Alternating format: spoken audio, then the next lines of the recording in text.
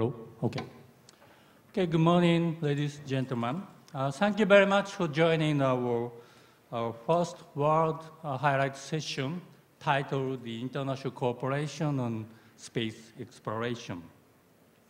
I'm Miyake, Director of the International Relations Department of JAXA, and today's moderator for this session.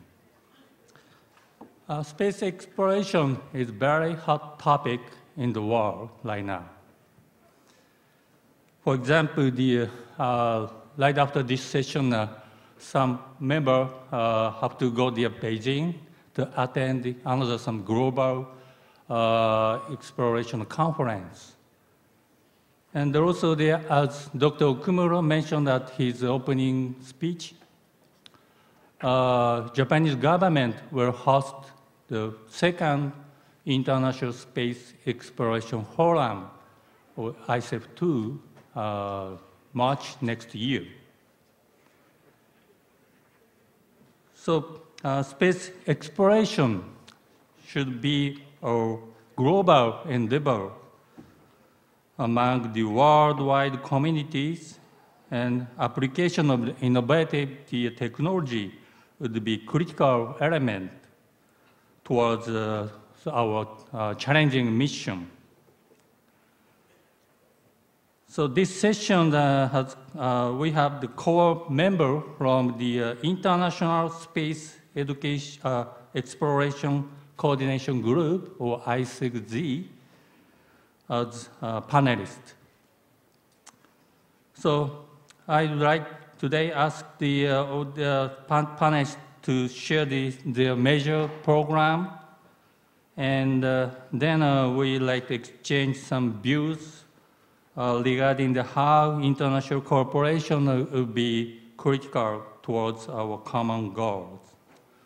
So let me introduce today's speaker and panelist from right to left.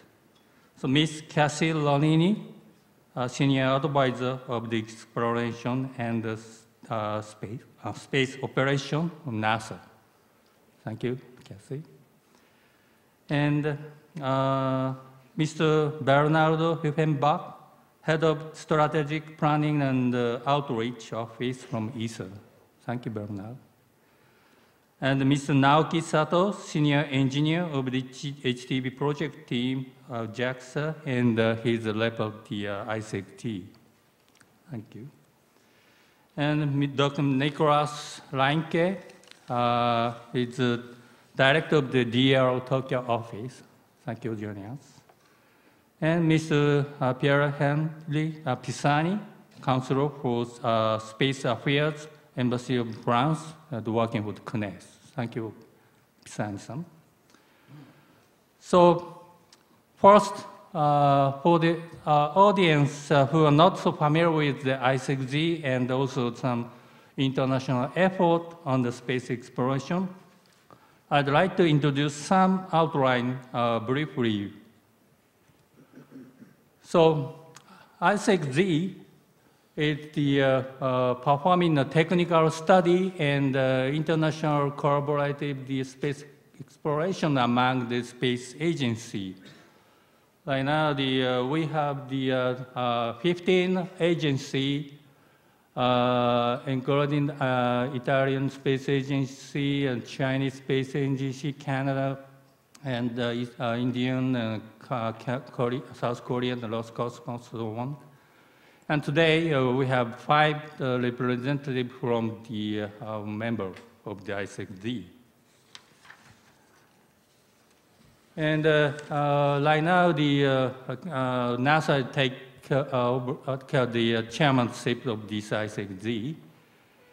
And one of the some important effort from the ISTS is to developing the global exploration roadmap, GER, since 2010, and right now the second version of the GER was issued published in 2013. I'd like to show some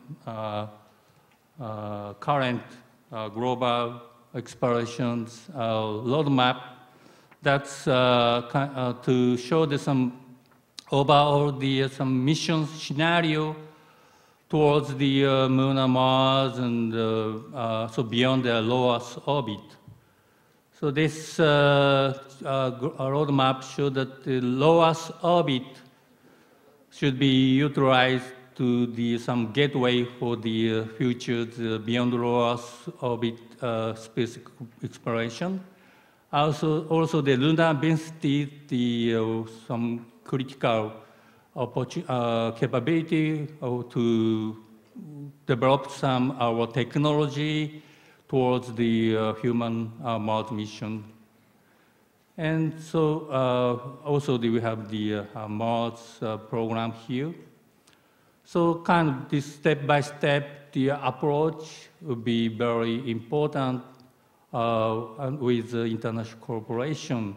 So we identified some capability or asset for the infrastructure to achieve this mission scenario. And some mission or project was already planned, and some was not planned. So I think that we have some current ongoing status from each panelist today.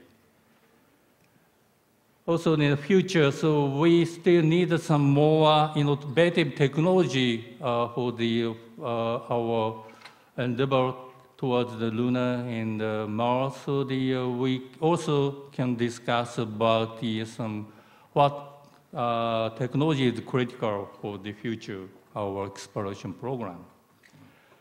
For example, in the lunar program, as you can see this chart, so many different countries to have their aggressive effort to go the lunar surface to investigate some scientific objective, and also some resources like water and so on. So we should collaborate more efficiently to get some good outcome from this mission. Okay, that's all my first opening this session. And lastly, I'd like to show some future endeavor. Okay, now I'd like to ask Ms. Kelsey Laurini to present the NASA's status with the human space exploration. So please. Thank you very much, Miyake-san, and thank you for the invitation to be here. I'm very pleased to be here and share with you the status of our human space exploration planning activity. So just as a way to set the stage, this chart reflects our overall goal, which is to lead an international effort to expand human presence deeper into the solar system through a sustainable human and robotic spaceflight program.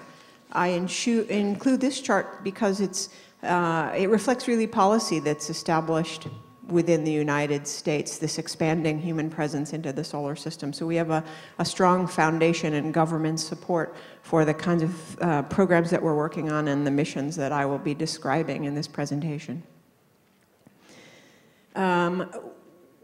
This is a picture of the surface of Mars taken by the Curiosity rover shortly after it landed. You can see, this is the Gale crater, and you can see Mount Sharp in the distance on the right. Mars is really our driving and horizon destination for the human spaceflight program. Getting humans to the surface of Mars has significant cultural and scientific significance.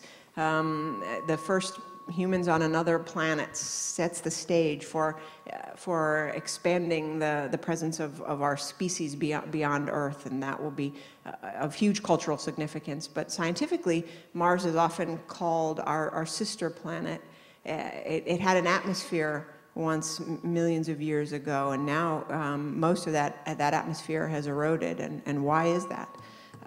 With Curiosity, we've confirmed the likely presence of neutral water in the past, and what happened to it? Was there life supported on the planet in the past? Is there life there today? So some of these scientific questions are among the highest priority scientific questions in the planetary science community. So getting humans to the surface of Mars will be a huge step in answering many of those questions. And we use Mars as a driving goal because, you know, you'll hear me talk about sustainability, but as we invest in the near-term capabilities to explore the solar system, we want to, with each investment, each step of the way, make sure that our investments are taking us one step closer to putting humans on the surface of Mars. So we've established a series of, a set of strategic principles that guide our planning, and they're listed here. I'll touch on a couple of them, but fiscal realism is important. You know, during the Apollo period, the Apollo program, NASA's budget was 5% of the GDP, and we won't see those kinds of budgets going forward. We won't be asking for those kinds of budgets. We have a significant. We're lucky to have a significant budget, not only supporting the International Space Station program, but in developing exploration capabilities. And we see being able to lead this exploration endeavor with the budget we have, commensurate with growth of the budget. Commensurate, let's say, with economic growth in the country. The importance of scientific exploration. You know, human exploration is not really justified by scientific goals, but it won't be successful if human space exploration doesn't understand the important scientific priorities of the science community and work to achieve them. Architecture, openness, and resilience. What this means is recognizing that there are many nations around the globe that want to be part of an international exploration endeavor. The ISS partner agencies are the ones most actively working to enable this future, but there are many other nations, as mentioned by Miyake-san, participating in the ISEG that also want to be part of it. So we need to, we welcome the contributions from everyone and need to develop an architecture that enables those contributions. And global cooperation and leadership. I will talk a little bit about partnerships in the future, but these missions won't happen without partnerships, both international and with the private sector. So this chart represents our vision for space exploration. You can see on the left-hand side the International Space Station. It plays a critical role in enabling human space exploration. And you see Mars, as I mentioned, as our driving destination. And at the top, you can see how the steps that we envision. Now we're doing a lot of things on the ISS, which I'll talk about in a minute. But in the 2020s, with the SLS and Orion, we will have a presence in in the area around the moon, and perhaps even on the surface of the moon.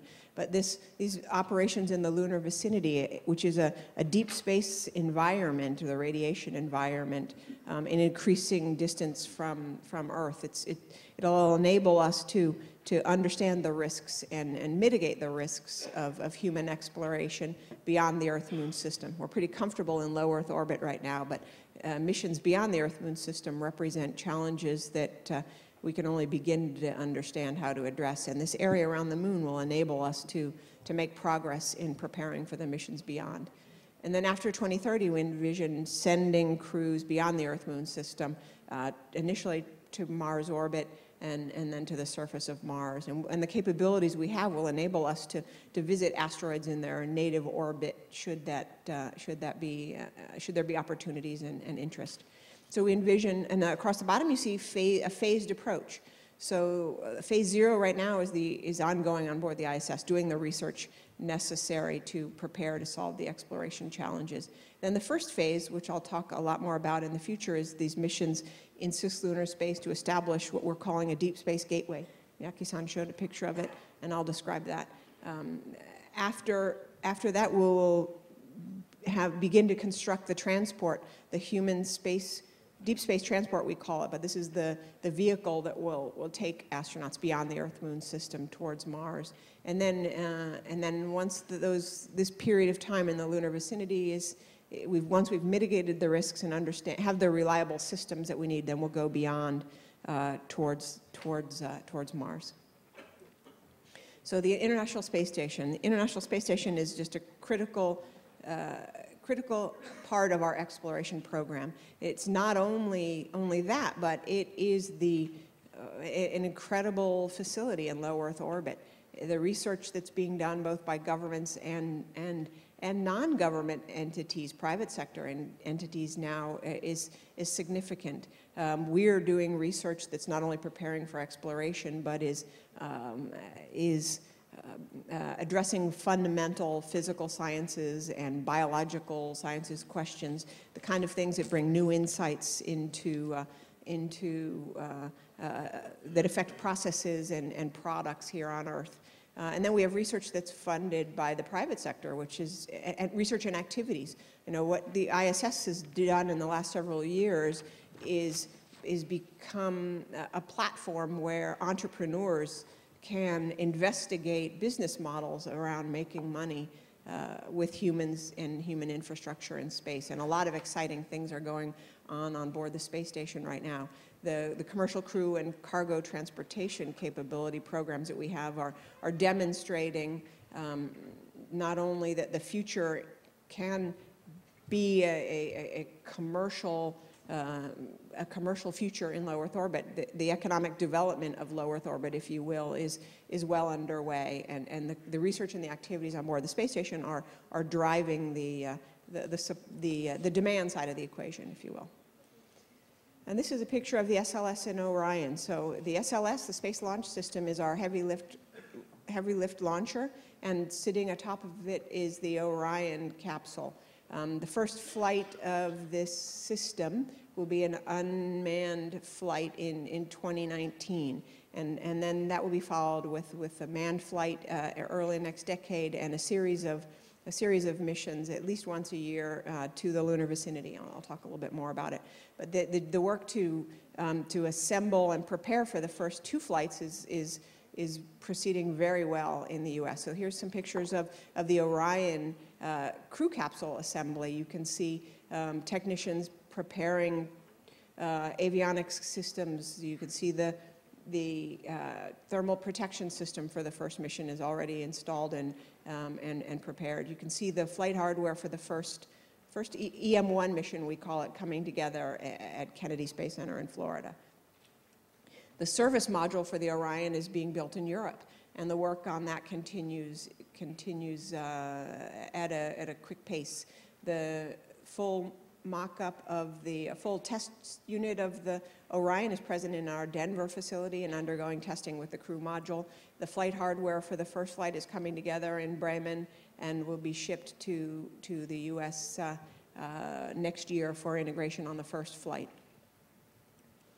On the Space Launch System, here's a picture of the upper stage that will be used to boost the Orion to its orbit. It's called the interim cryogenic propulsion stage because it's based on, it's only used in the first flight, the first test flight, the uncrewed test flight, and it's based on a Delta IV upper stage. But this is the flight unit for the first flight, and it's already at Kennedy Space Center. Here's some nice pictures of the core stage of the SLS hydrogen tank. You know, it's a huge tank, 160 feet tall, holds about over 500,000 gallons of liquid hydrogen. What you can see is two technicians in there preparing the tank for its delivery to Marshall Space Flight Center. This is a structural qualification test article that's at Marshall Space Flight Center now, undergoing testing just to ensure that the design meets the requirements. So with the SLS and Orion, the first flight in 2019, the uncrewed flight I mentioned. The next flight will be a manned flight, and with that we will have the capability to co-manifest a payload on the Space Launch System, on the SLS. So the SLS will carry not only the Orion, but a co-manifested payload of up to 10 metric tons. And so our vision is to use the SLS and the Orion in early next decade to assemble what we're calling the Deep Space Gateway. And this is intended to be a small international infrastructure around the moon. We're talking with our partners about how we can realize this small infrastructure together. The idea of this gateway is to establish a small infrastructure around the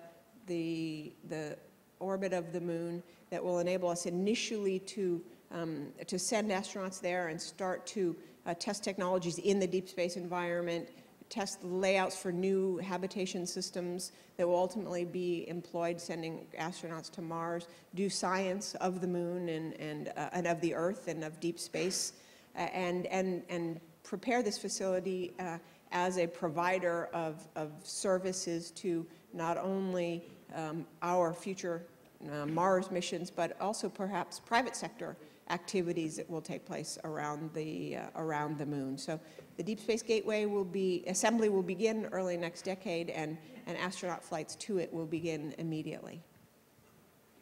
And phase 2 then will be focused on for us the assembly and checkout of what we're calling the deep space transport. This is an image, an artist concept, so don't get too married to the design here, but the idea is to assemble the spacecraft that will ultimately take crews beyond the Earth-Moon system to Mars, and in the lunar vicinity we want to assemble and prepare the spacecraft, take it on a shakedown cruise, if you will, ensure the reliability of the life support systems and the other systems that will keep the crew alive and safe on the way to Mars. You know, we won't have, for these missions to Mars, we won't have the robust logistics supply system that we have on board, supporting the International Space Station. So we have to improve the reliability and the efficiency of the systems that we have today. And so the phase 2 will be focused on the assembly of this deep space transport and preparing for Mars. The gateway itself is a great infrastructure for supporting human lunar surface missions. What you'll hear about in subsequent presentations today is how human missions to the surface of the moon can benefit from the presence of an infrastructure in the lunar vicinity. It enables reusable transportation architectures. It enables an architecture that is very representative of the architecture we'll use to explore the surface of Mars in the future. So there's much that can be gained taking advantage of this deep space gateway infrastructure. So that gives you a flavor of what we're working on and how excited we are for the future. And I'll stop there. Okay, thank you, Cassie, for the very aggressive and very broadsome new strategy for the future. Okay, next speaker is Mr. Bernhard Hufenbach, and he might show some video first and to present later. So please start with video.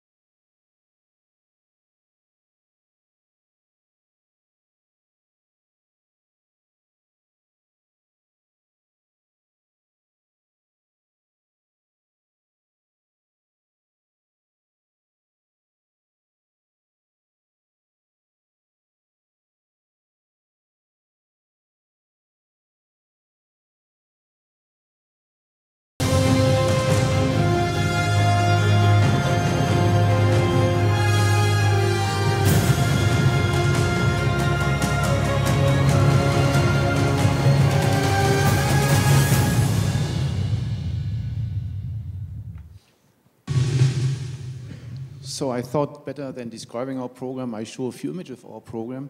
What I would like to present is really our space exploration envelope program. And since the last ministerial meeting, we have in Europe every three years, so since about 2016, we have in Europe a single exploration program which integrates all our robotic and human exploration activities. And what you have just seen was a summary of how our program looks today.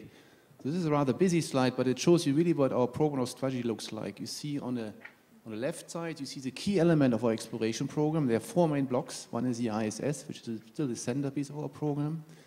We are contributing, as was mentioned before, the service module to the space transportation system of NASA. And we are also participating in a mission together with Russia to send a mission to the lunar surface by 2020. It's called the Lunar Resource Mission.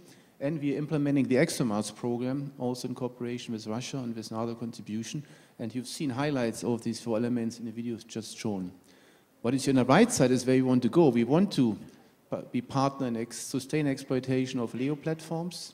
We really want to be a partner in the early human missions beyond low Earth orbit, making use of the Deep Space Gateway, which was introduced before. Our vision is to send humans to the lunar surface and a long-term humans to Mars. And in the middle, you see what we're really focusing on in terms of preparing the future. We are thinking about two different scenarios for continuing after ISS. So we do discuss with the Chinese manned space agencies to secure access to European scientists and astronauts to the Chinese station. We're also looking at opportunities to build up commercial partnerships for post-ISS and try to position our industry in what's probably an international market. We have an intent to continue contributing to the Orion beyond our first two service models for the first unmanned and manned mission. And together with contribution to the Deep Space Gateway, we want to be partner in what is called the early human mission scenario beyond low Earth orbit. In order to prepare for human lunar exploration, we're currently looking at two kind of demonstration missions to follow our collaboration with Russia. And we're heavily interested in participating in what is likely NASA-led Mars Sample Return campaign. Now, what is here on top is the way how we will explore. For us, we more and more try to integrate human and robotic exploration capabilities. That's why also we developed an integrated program, which is both integrating human spaceflight and robotics. We are seeking for international commercial partnership because we do everything in space exploration through partnerships. We don't have any autonomous activities. We are very much looking forward to integrate space exploration with society to really show how exploration benefits society on Earth. And in terms of technology focus, we are very much focusing on creating innovative capabilities for human operations in space. So we are not so much focusing maybe on deep space transportation or other capabilities, but we have a strong focus on human operations in space. And as we're doing this, we're trying to increasingly exploit synergies between the different destinations and different missions we're implementing. Now, since very short time, we have actually now the full funding approved to deliver our contributions to our collaboration with Russia for a landing on moon surface by 2020.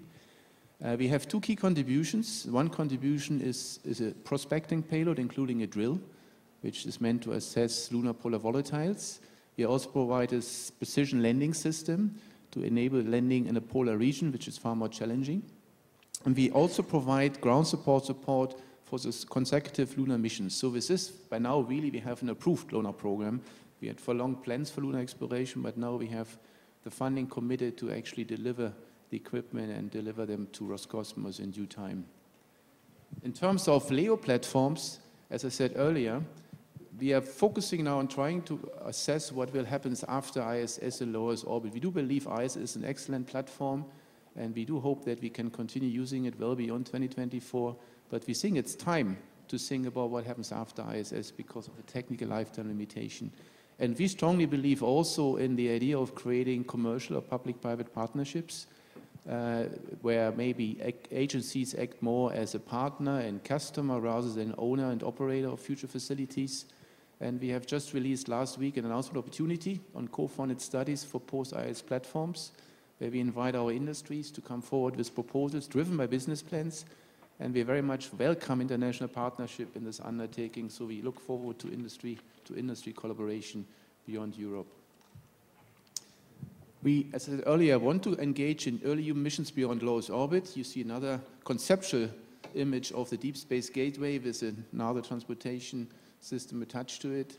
So we are currently heavily engaging in the studies which are conducted under NASA leadership in the ISS partnership to define the mission, to define the infrastructure and this deep space gateway, and we have various potential interests in providing significant contribution to the deep space gateway, as well as to the continued production of the ESM, as well as the Orion, as well as evolution, which would enable us to become a real partner in this undertaking in the years to come.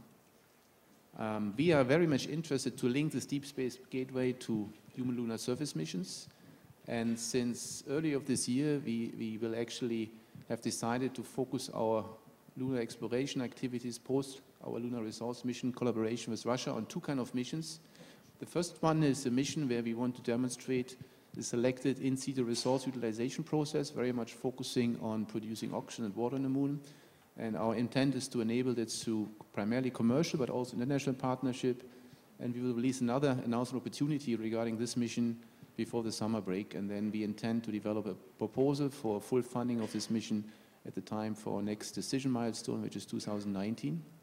We are also working in close collaboration with JAXA, CSA, and the support of NASA now since 3 years on a mission concept which would demonstrate human lunar service operations by demonstrating key technologies, concept operations, and basically simulated a human mission utilizing Deep Space Gateway, and thereby preparing really for future partnership of starting a human lunar service campaign.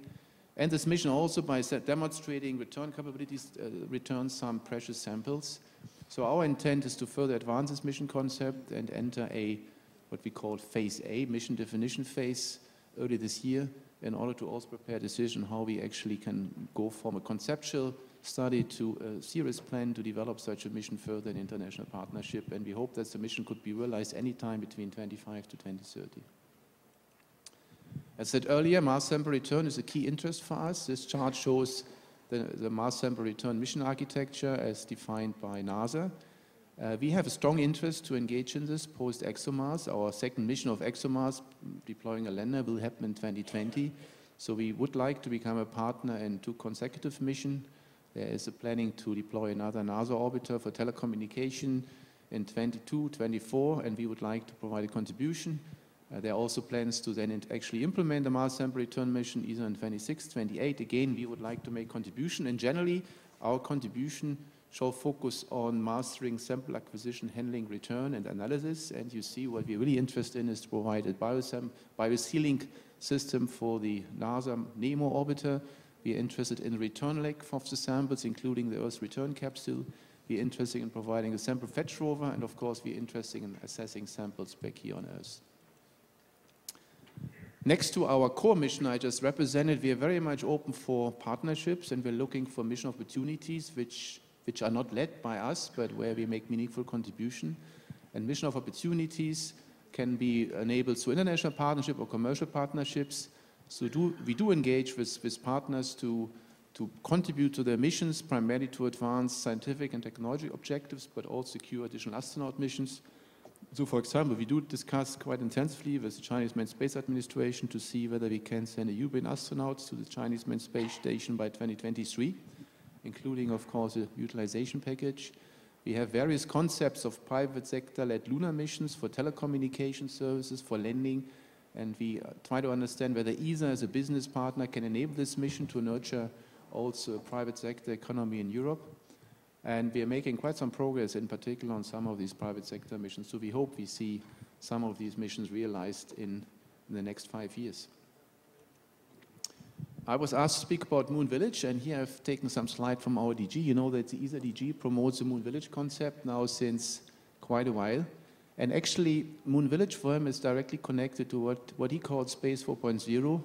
You see on the slide that Space 4.0 is based on shifts of paradigm, so there are new motivation for space exploration. We see new actors. Today we have institutional space, we have more and more commercial space, but now we also have philanthropic space, and all these actors have different motivation, different funding sources to explore. That different roles of our partners, we have disruptive technologies. So the Moon Village concept is nothing else than a concept which demonstrates how Space 4.0 can enable a new phase of space exploration. And the small village concept, I think ESA intends to further advance this concept, but not as an agency, but together with all partners, institutional, non-institutional, who are interested in this. We see it really like a vision which drives also our activities. So if you think back about what I presented earlier, our lunar activities, whether it's participating in the early human missions to cislunar space, the mission together with Russia to land on the surface and prospect for in-situ resources, the 2 demonstration missions, again, for demonstrating in-situ resources or demonstrating how we humans can access lunar surface, are all meant to prepare for a future where we maybe see indeed sustained activities on the lunar surface. As we are exploring, one thing becomes more and more important to us. As I said earlier, one of our goals is to integrate space exploration with society. And the way we do it, we try to show more and more how what we do in space benefits people here on Earth. And we have basically now a new scheme in place where before we make any proposals for the funding decision, we conduct what we call an ex-ante benefit assessment to show really how we not only create scientific outcomes, new technologies, but also we can innovate processes and technologies for terrestrial applications. We are doing that very much by using the Sustainable Development Goals as a basically reference.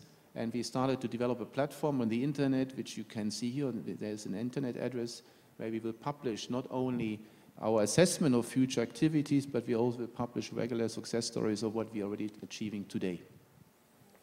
No, that doesn't work anymore. Let's see, I have one more slide. I just wanted to mention that we have just a few days ago, one of our astronauts returned from the station, Thomas Pesquet. He had a very successful mission, and he had a lot of followers on social media. It was extremely successful. And one reason why we do space exploration is inspiration. And I think he can express in much better word how what he's doing inspires him and society, and that's why I would like to end my presentation with another little movie.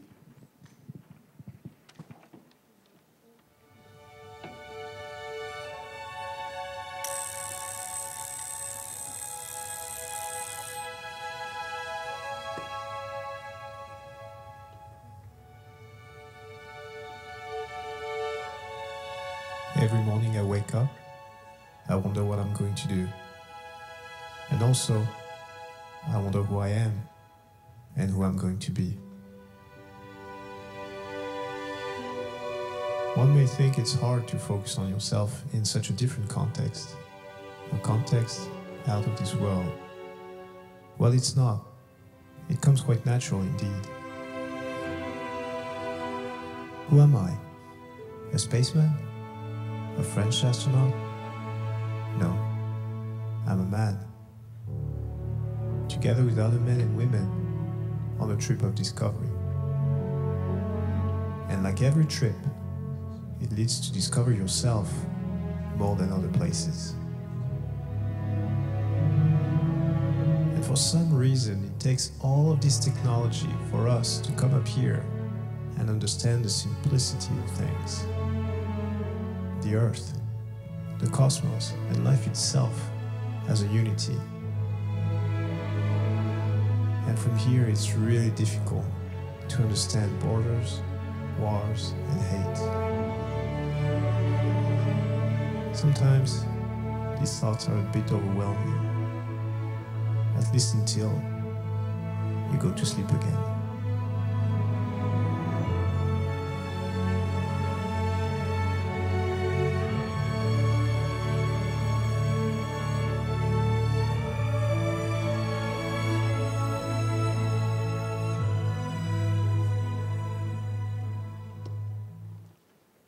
Okay, thank you very much, Bernardo. I really understand that there are many different types of international cooperation that's now being conducted by ISA. Okay, next speaker is Mr. Naoki Sato. He will present the JAXA's initiative for the space exploration. Thank you very much. I'm Naoki Sato, JAXA. I'd like to talk about the JAXA's vision for the space exploration. Unfortunately, we don't have a cool nickname such as the Journey to Mars of NASA or Moon Village of ESA. So I'd like to here solicit for the nickname, cool nickname for the Japanese vision for the space exploration. So if you could please send that your proposal for the nickname afterward. Anyway, I'd like to talk about the vision, which is the why and where and how and so on. So I'd like to touch on those things. First of all, the objectives of the space exploration is very important. I think that there are many ways to describe the objectives of the space exploration, but we simplify it to the two categorization, which is science and habitation. Science is also for the seek for the new knowledge, which will result in the wealthier intellectual life. And habitation is exploit new land, and this is for the expanding humankind territory. And between this, we have some scientific exploration using the human ability. And this is a goal, kind of the where we should go. So the as similar to the NASA and the ESA, the ultimate goal for the international partners will be the Mars. But in Japan, I would like to focus on the moon exploration, such as the lunar orbit mission and also the lunar surface missions. And the target will be the several hundred days in the lunar vicinity or lunar orbit, and also the several hundreds on the surface mission. These are for the preparation for the ultimate goal of Mars exploration. And this is still JAXA's proposal, not the Japan's idea, but the overall architecture for this lunar exploration, starting from the Earth, and I think the next step should be the Deep Space Gateway proposed by NASA and other international partners, and then the final step should be the lunar surface exploration. And in this architecture, the water is a key of this architecture. So we are not sure about the how abundant water will be in the lunar surface. But if there is some abundant water on the lunar surface, we can draw this kind of architecture, utilizing the water to the fuel with the fuel plant, and also the reusable lunar lander using that fuel from the water. So the Deep Space Gateway will be the anchorage of the reusable lunar lander, and also the within this architecture we can do a comprehensive lunar exploration and lunar scientific exploration. And in this architecture, we, for the crew transportation, will be relied on the SLS and Orion, maybe Russian ones. And, but for the other part, such as Deep Space Gateway and lunar lander or pressurized rover and the fuel plant, could be other international partners' contribution. And towards such kind of the architecture of objectives, we need some near-term focuses. And as a next subcommittee, which is the International ISS and the International Space Exploration Subcommittee, published the second interim report 2 years ago. And the key suggestion in that report for the near-term activities are the lunar South Pole exploration, including water prospect, and for technology area to be advanced will be the landing technology and exploration technology and habitation technology, including closed eclipse, and the technology for deep space logistics. So now we are focusing on these technology development and also the water prospecting mission. Okay, so for the water shifting mission, still under study at JAXA. The target launch date will be 2022 timeframe, and the landing site will be the long sunlit area, but just adjacent to the possible abundant water area. So as you can see in the right-hand side, this is the analysis result by the league. The blue area is the water abundant area with some condition. So actually this area is around the 5,000 square kilometers, so it's very wide area. So I think if there is some abundant water in this area, we can utilize for many missions in the future. But this is still a wide area, so only the single nation can do the whole or thorough exploration. So we need some international collaboration or cooperation. And for the technology area, the one of the key technology we'd like to contribute to this international space exploration is ICLUS. And this basic chart shows our ICLUS concept, which consists of the air recycle system and water recovery system and the waste management system. And our goal is to for the supply free for water and oxygen. And this many people may not consider that this is true, but actually we have water or oxygen in our food, so that we can extract those water and oxygen, even if the water recovery system or the air recycle system is not 100% efficiency, but we can, even with the 59 or 55 or 56% efficiency of this system, we can be supply free for water or oxygen.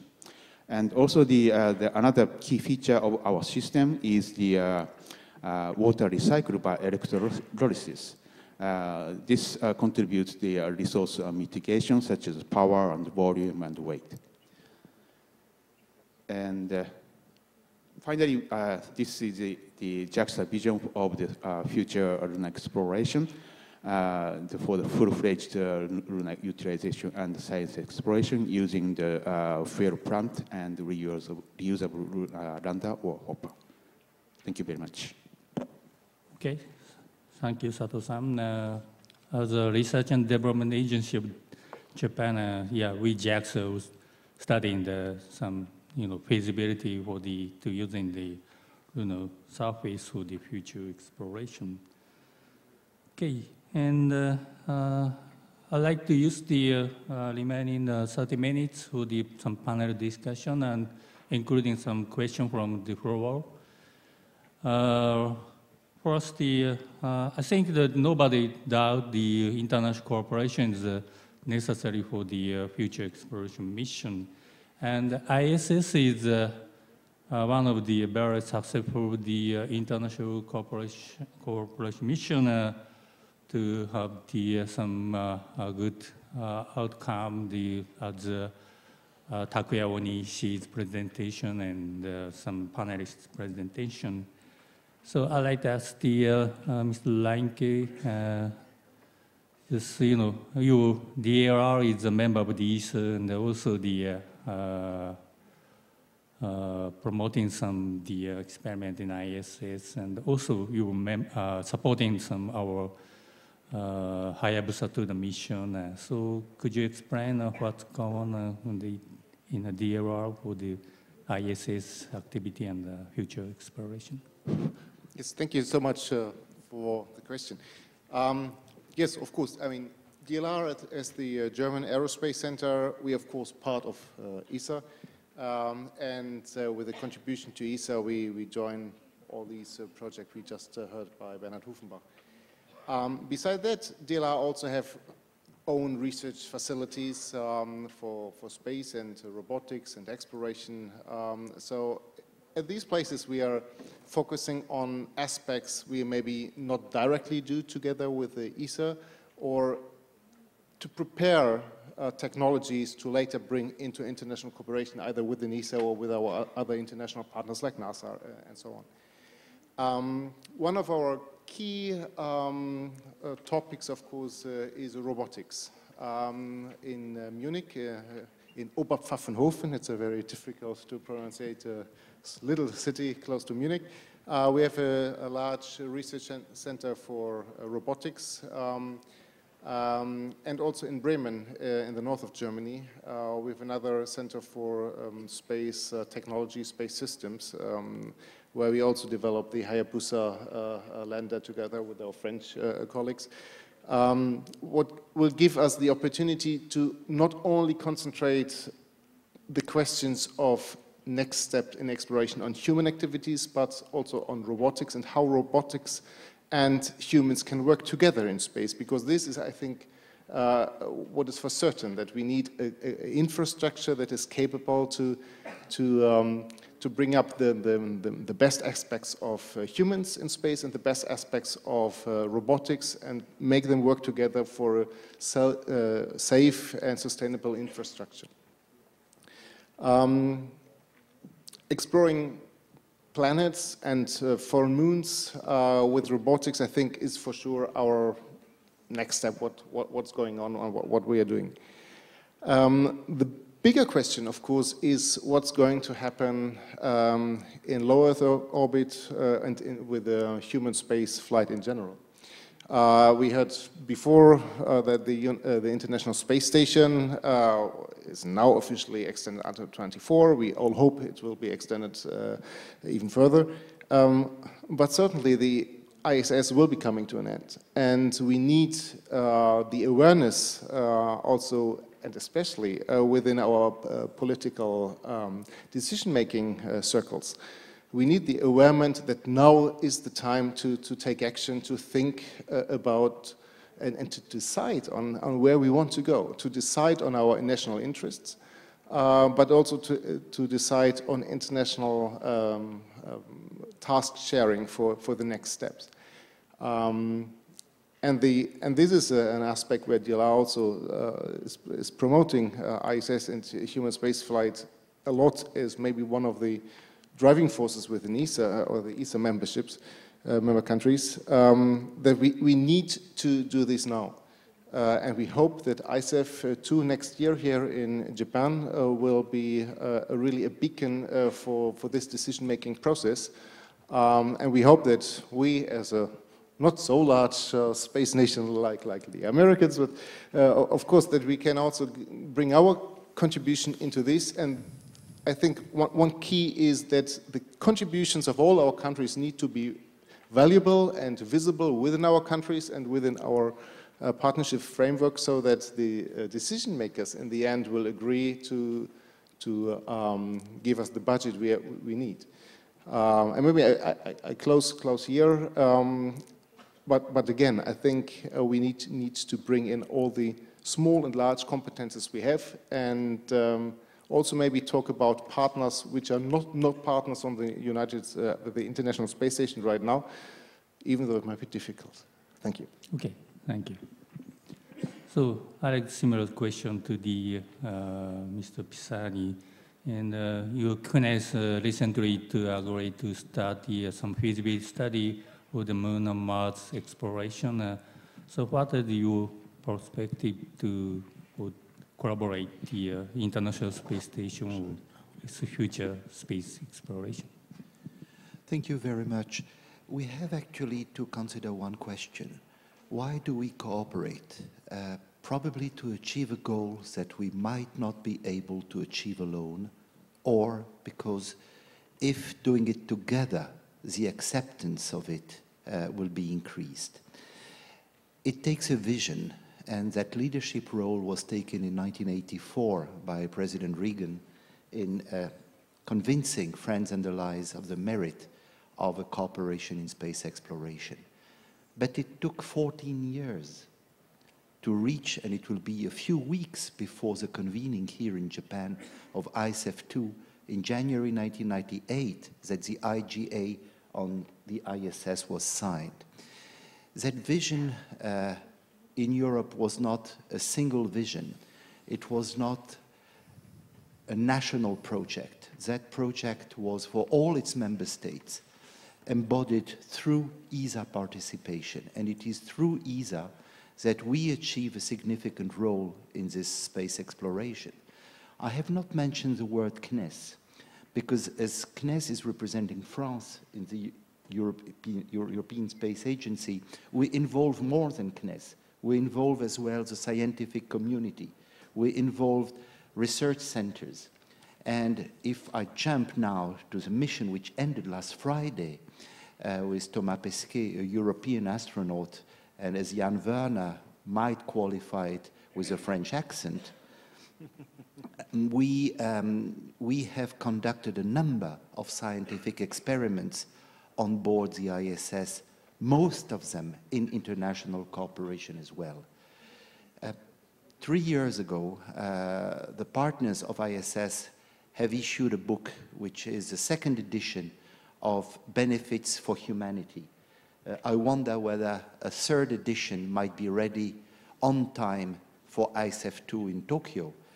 This was in 2015, and it was a follow-up of an ESA publication in 2014, which highlighted the research and the benefits of ESA research on board the ISS. And this is something quite important. While speaking with that European astronaut last Friday, after his soft landing, as we were just highlighted, by the way, the technique for soft landing led to the airbags in our cars. By the way, to activate a balloon to soften the hard landing. The President of the French Republic said, very simple word, you have, over the last 6 months, inspired us. And this is as well what the cooperation like the ISS should prove more and more, a source of inspiration, a source of technological innovation, and achieving goals, once again, we might not have been able to achieve alone. Okay, thank you very much. So next, I'd like to ask one question that the ISS is a good example, but for the future exploration, we have more the partner to be involved, and also the destination is different, and the mission is different. So just maybe it's a very difficult question, even to me, that what an efficient way to have the good cooperation with some different destination among the some possible partner. So, Cassie, do you have any new perspective? I think the lesson from the International Space Station, the way that the 5 agencies representing even more countries have been able to cooperate is one that gives us confidence that we can create partnerships for the future. I think what you've seen is humans and robots will explore, and in many cases they will be exploring together. And so we don't think about the whole endeavor as one monolithic program, if you will. We think about it as a number of different partnerships and collaborations to realize this vision, and collaborations between agencies, between countries, collaborations between agencies and the private sector.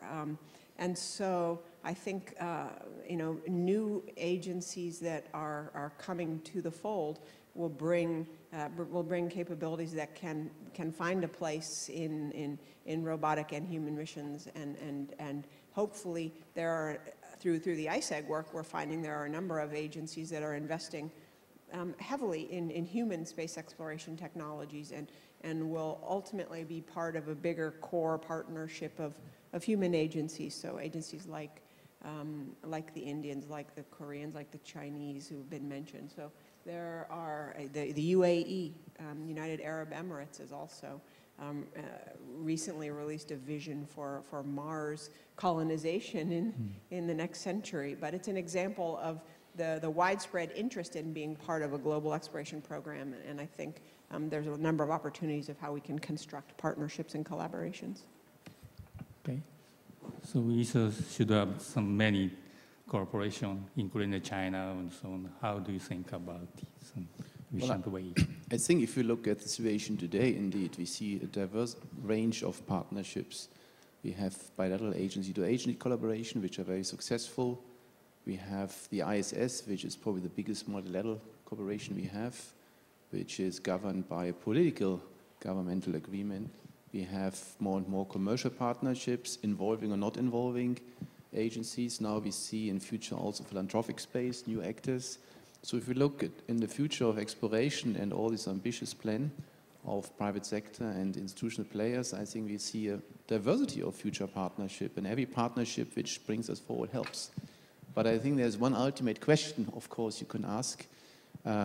We have a very stable international collaboration for the ISS now started already. We just taught the history lesson, but it's a relatively long undertaking. And one reason why that was such a long undertaking was that it was governed, I think, by a political agreement, a so-called IGA. That has stabilized, I think, this partnership significantly. And it was necessary because partners who made significant investment in a range of billions required insurance that the investment would be protected, because in this partnership, we are all dependent on each other. So if you think about the future and you think about a major future undertaking where you accept interdependency, the question becomes imminent, I think, whether we will see another intergovernmental agreement post-ISS and who would be the partners. I think when we look at exploration, it's certainly different than ISS because we have different partners. It's more flexible. We're not about single infrastructure. But I'm convinced that if we want to do something big together where we become interdependent, it's time to start reflecting on how we can get political engagement. And I'm looking forward to ISEF. I think we have a huge challenge here in Japan to host the next ISEF meeting. There are huge expectations. The process started in Europe with, I think, the European Commission playing a key role. We had a successful meeting in Washington. I think so far this process has led to a situation where we have an increased awareness at political level about what the programs, plans, and roadmaps for exploration are, how exploration benefits society. But the next meeting is key. I think for me it's a turning point because what we have not yet understood, some of us, how ISEF can create concrete value to the community. If I look at it from a European perspective, for us value is if we get more political commitment and more investments. That hasn't happened so far yet, but we need it. So I think you have a very challenging job to really transition ISEF into something which has a clear value proposition where we can measure impact. And there are a number of big challenges which you could address at political level, including the question about governance, including the question how we can avoid having a number of big exploration initiatives which are strategically not aligned, so avoiding too much overlap. But it's a challenging activity, and I wish you good luck. Yeah. How about the private? Okay, Cassie.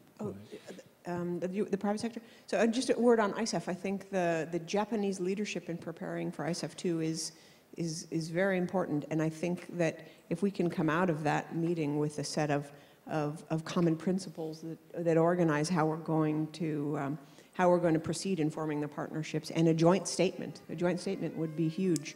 A statement of intent from participating agencies. I think those would be huge steps forward. On the private sector, you ask how do we see the nature of these partnerships? You know, as you know, in the U.S. there's a lot of private investment in human space flight over the last 5 years or so. Some of it is companies that are looking to build a business plan and make money, and others are wealthy individuals that were inspired by space when they were growing up and now have the ability to spend their own personal money on space-related endeavors. And each one of these, these are two separate potential types of partnerships for us, but each one presents very interesting opportunities to leverage resources where we have common objectives and common goals. And we're doing a lot to stimulate not only the partnerships that will make that will complete the economic development of low Earth orbit. So low Earth orbit will be a domain that's dominated by the private sector, and we as NASA can purchase the services that we need in low Earth orbit. But we can focus our resources on exploration, and the partnerships for exploration are in a number of areas. So communication and lunar robotic landers and habitation-related capabilities for the Gateway and Mars exploration. So we're pursuing a number of individual public-private partnerships, and we see more on the horizon, and are very excited by this new development. Okay. Yeah, thank you. So is there any additional comment on how we can consider some efficient international cooperation with many different players, government, private sector, and the space agency or non-space some agency. Any additional comment? Okay. Okay. So as Kelsey and Bernhard mentioned that into the ISF2 is very key function to promote the international cooperation. I'll show some detail later.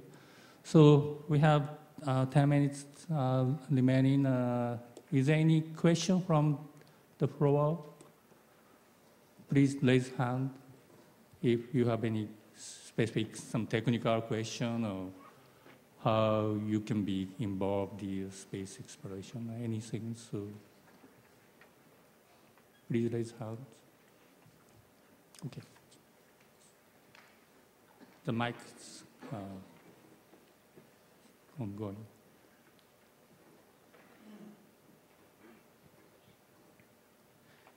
Hello, my name is Volker Maurer, DLR Bremen.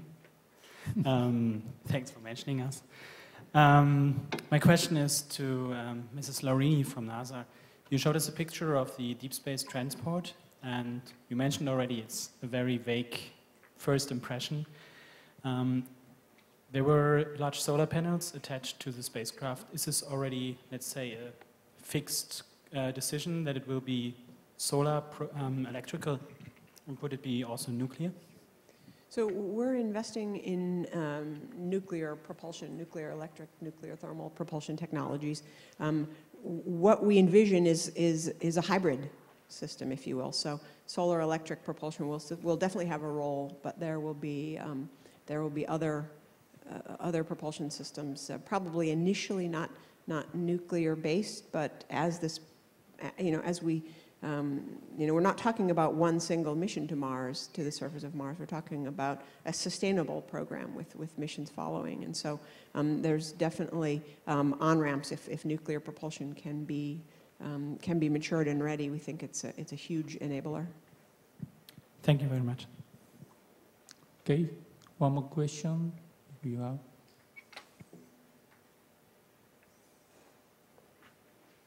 Okay. Okay.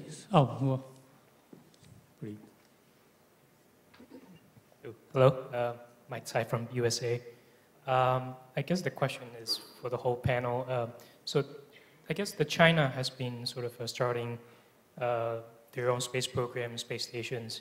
Do you see that as a more of a independently run program, or are you actively engaging with China to seek cooperations in the front?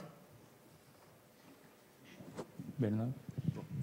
On the ESA side, that's the nature of the European Space Agency. We do collaborate with everybody with whom we can develop and establish meaningful partnership. We do actually work quite intensively with China, with both organizations, the Chinese Manned Space Administration being in charge of the Human Spaceflight Program, but also Chinese National Space Administration being more in charge of the robotic Moon and Mars exploration program.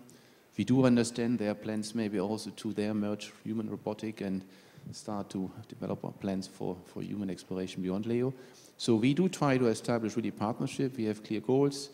We have the goal to get access to the Chinese space stations, fly European astronauts there, perform joint science. We also see whether we can leverage and coordinate our robotic missions for the moon. Clearly, I think on the ESA side, we are reaching out to various partners. We would welcome if there would be discussions, looking at the challenge ahead of us if we seriously want to explore sustainably. It's a huge challenge. And speaking from the International Space Exploration Coordination point of view, we know we need to all work together if we want to make it sustainable. So we would wish and welcome if there would be more strategic discussion and dialogue at different levels, and maybe even integration of all those programs if we share common goals to sustainably explore beyond low Earth orbit. And we do think that these kind of discussions require political mandate, of course. So we would very much welcome if there would be more integration. Any comments? Okay.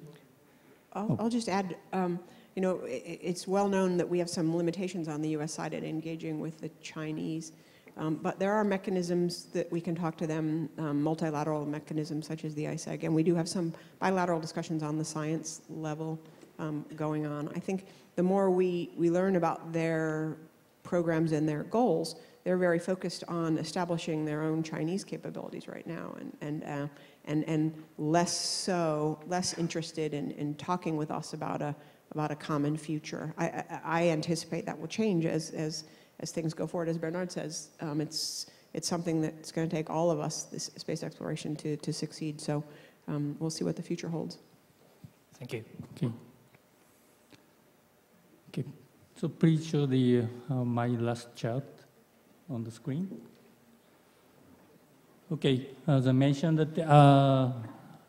March 3rd next year, Japanese government will host the second International Space Exploration Forum. The first one was held in the United States in 2014. That we have the 35 countries, ministerial level representative, and we have some common goal for the human exploration to the Mars.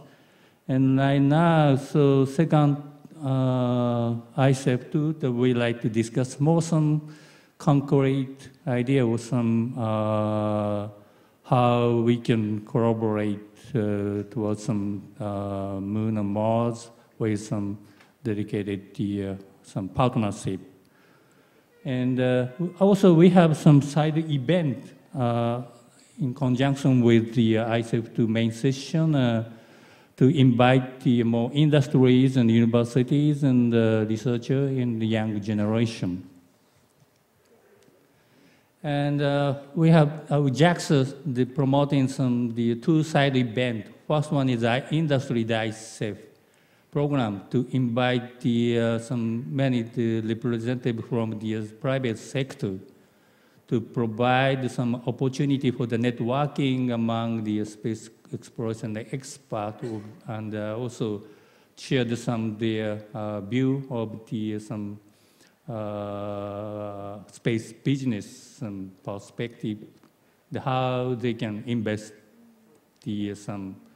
our international program, and also generate the excitement, the enthusiasm about the space exploration. So we like to invite many companies from the worldwide in charge some space exploration program by the space technology and non-space technology. And also we will have the Young ISEF program. It's space exploration itself, the long journey to next maybe 20 years or 30 years and so long. So the young generation should be more aggressively involved. So we like to gather the 80 or 100 young professionals from around the world in the various activities. So we compose some team activities to define their own opinion how they can be involved in the space exploration program.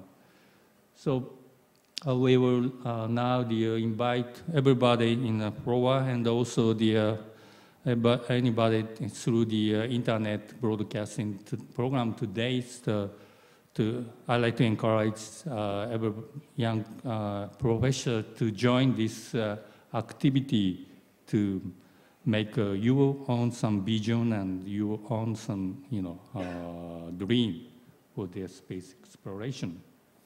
In that sense, so for last closing remarks, I'd like all the panelists to send some message to the young generation for the future exploration. So, Cassie, please go ahead. Yeah. Excuse me. Governments invest in space exploration to benefit people on Earth.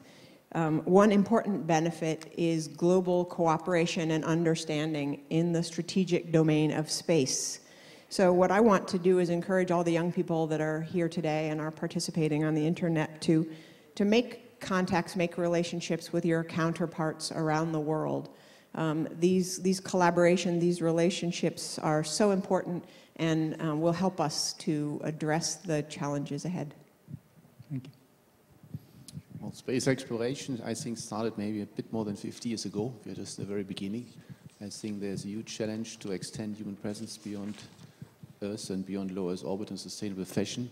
It's a very exciting journey. I think I joined it 26 years ago. I still enjoy every day of work. And I think you've made the right choice. Stay connected to space exploration. We'll have a great career and a great future. I think the space exploration, actually for the moon exploration and the Mars exploration will be the 2030 or 2040. It's not time for the panelist members.